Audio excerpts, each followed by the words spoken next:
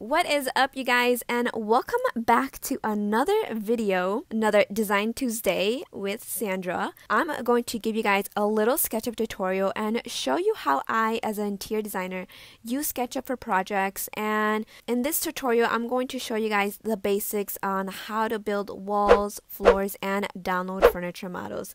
So if you guys want me to show a part 2 and showing you guys how to apply custom materials and set up scenes and rendering, then give this video a thumbs up.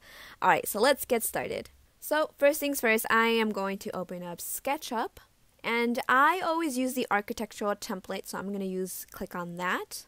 And then right as you open up SketchUp, you will notice that it always comes in with this little person. So you don't really need to use them. It's just kind of for scale. So I'm just going to delete him. And I'm just going to give you guys a brief introduction on the SketchUp interface. So over on the left-hand side, you have all your tools. You have your pencil, paint bucket, eraser. You have your tape measure, all the basics that you need. Alright, so in case you guys don't have this large tool set, I'm going to show you how to get it. So you're going to go to View, Toolbars, and then you're going to scroll down to where it says Large Tool Set. Click on it, and then it will appear. So anything that you want to show, you can just go to the View toolbar. Over on the right-hand side, SketchUp already has default libraries. So it has color, it has wood texture, it has metal, it has all sorts of materials that you can use in your model. And if you want to change the style that it's portrayed, so you can use construction style, you can use X-ray, you can use a hidden line, so you can change how you want your model to look like. And just like AutoCAD, it has layers, so working with layers is I would highly recommend working with layers because you can just toggle on and off what you need and don't need. And if you are rendering, you can change the time, the month, for the sun location if you make any scenes. And that is pretty much it for the default tray. So because I have V-Ray plugin, I have these extra toolbars located on the top.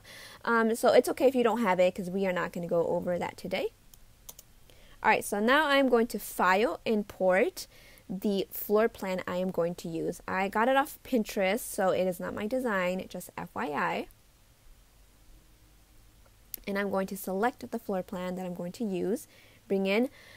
When you are importing floor plans, make sure that you have image selected and not texture. Texture is only when you are applying materials.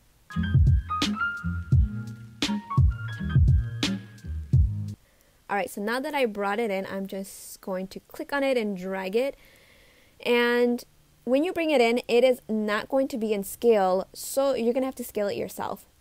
It's kind of like the bummer part of SketchUp. Well, I mean, you always have to scale in whatever floor plan you bring in. So I always look for a dimension to follow. So we have a 24-inch diameter chandelier. So I'm going to press C for circle, and this is going to pop up. And I'm going to make sure that this circle has a diameter of 24 inches. And since SketchUp's circle goes by radius, I'm going to type in 12. Alright. So you see the size of the 24-inch diameter circle I just drew in and how the floor plan is huge. So I'm going to have to press S for scale. And I always use the corner buttons to scale it down or make it bigger.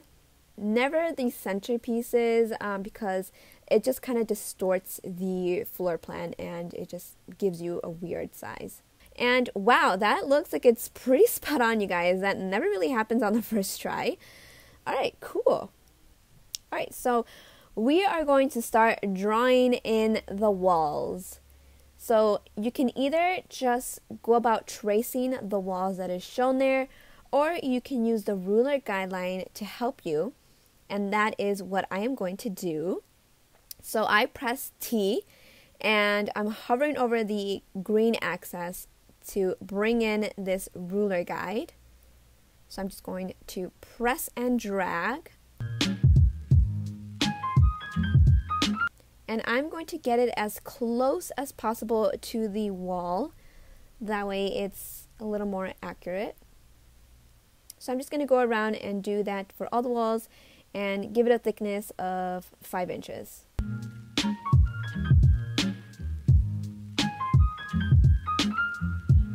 Alright, now that I got all these nice guidelines, I'm going to press R for rectangle. And the great thing about SketchUp, it's very similar to AutoCAD. When you are drawing something, it will automatically pinpoint the endpoints and the intersection.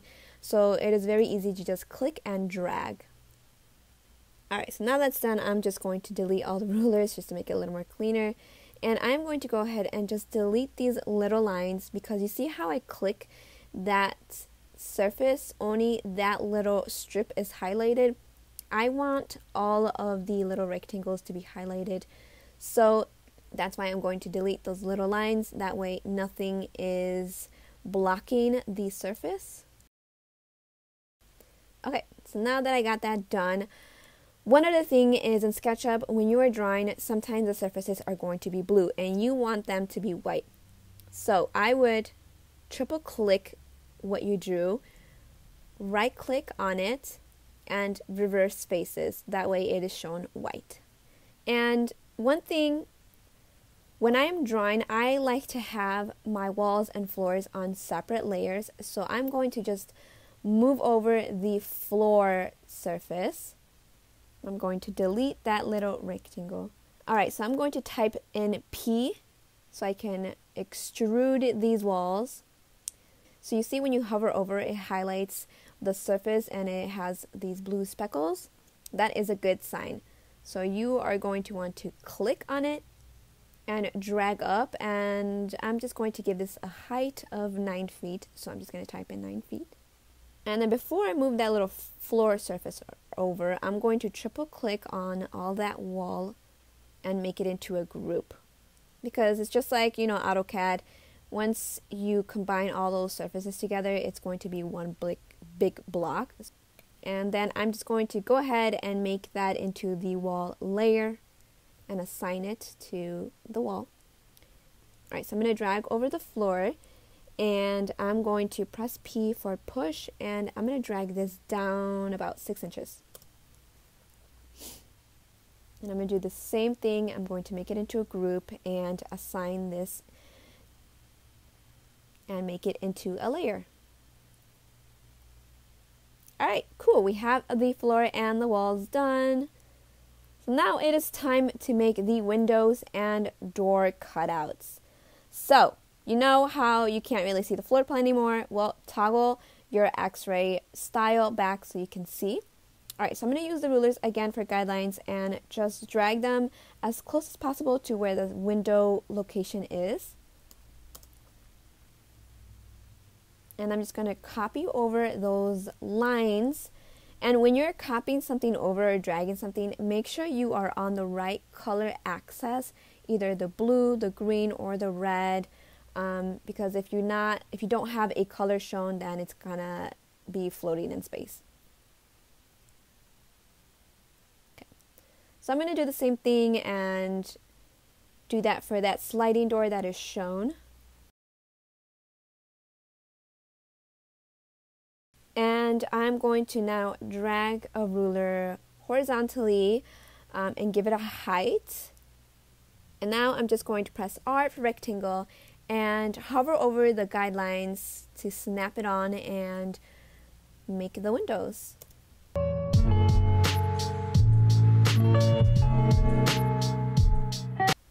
Now to make the cutout, press P for push and pull, and you're going to push that backwards to the edge. You're going to want to snap onto the edge of the wall thickness. That way it deletes it. And voila, perfect. So I'm just going to delete those rulers. Oh, so one thing is that ruler is grouped inside the wall, so you're going to want to triple click on the group and just delete that ruler. Alright, so I'm going to do the same thing for the doors.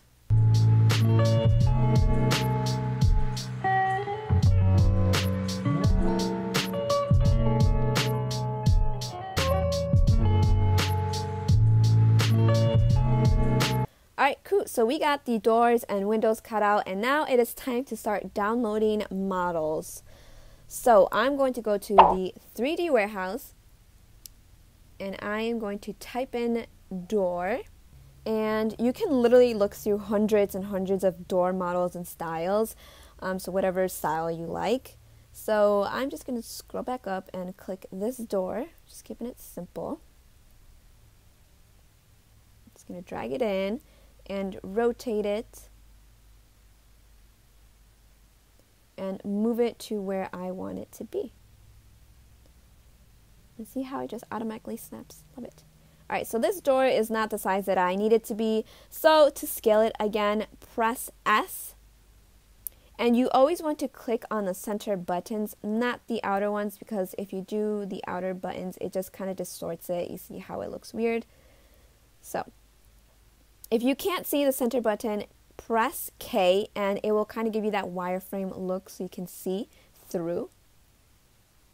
And you can press K again to get rid of it. Alright, cool. So now that we got our door in, I don't like the color, so I'm going to go to my material library, go to colors, select the white swatch. First, I need to double click into my model so that everything is highlighted. Click the white swatch and apply it. Easy as that. Perfect. So now I'm going to copy this door over to the other side and do the same thing and scale it down. So now we got our doors in, I'm going to go back to the warehouse and type in window and just look for a style that I like. You can literally get lost looking through the 3D warehouse.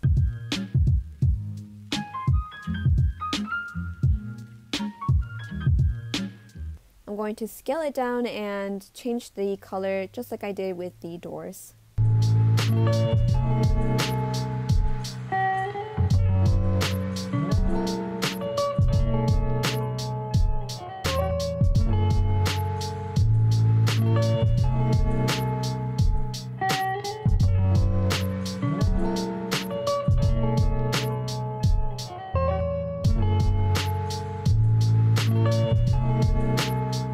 And the last and final step is I am going to download furniture models to match the layout that is shown.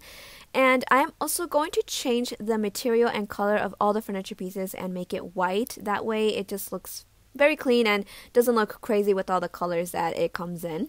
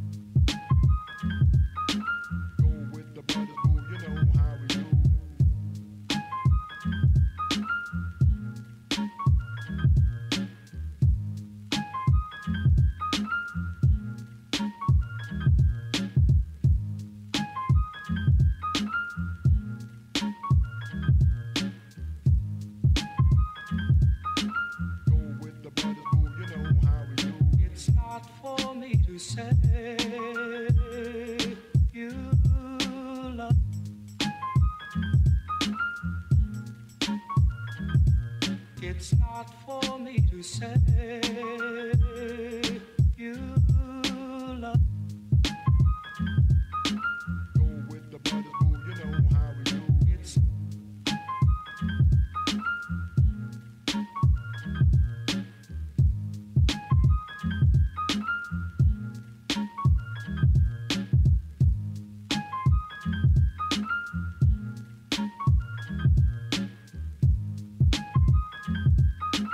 go with the brothers, boo, you know how we do. It's not for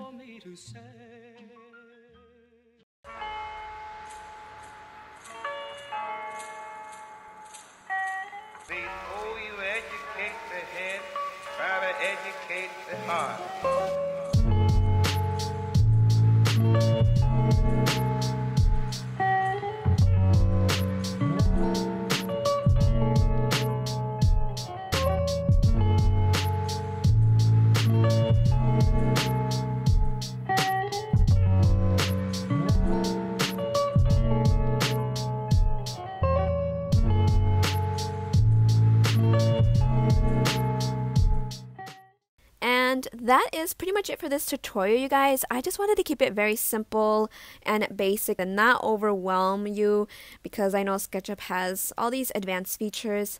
I just wanted to show you how simple it is to construct walls and a floor and download furniture models. And like I mentioned earlier, like this video if you want part 2 or comment down below what you want me to show you next. Thank you guys so much for watching, and don't forget to subscribe to my channel, and I will catch you guys on the next Design Tuesday with Sandra. Bye!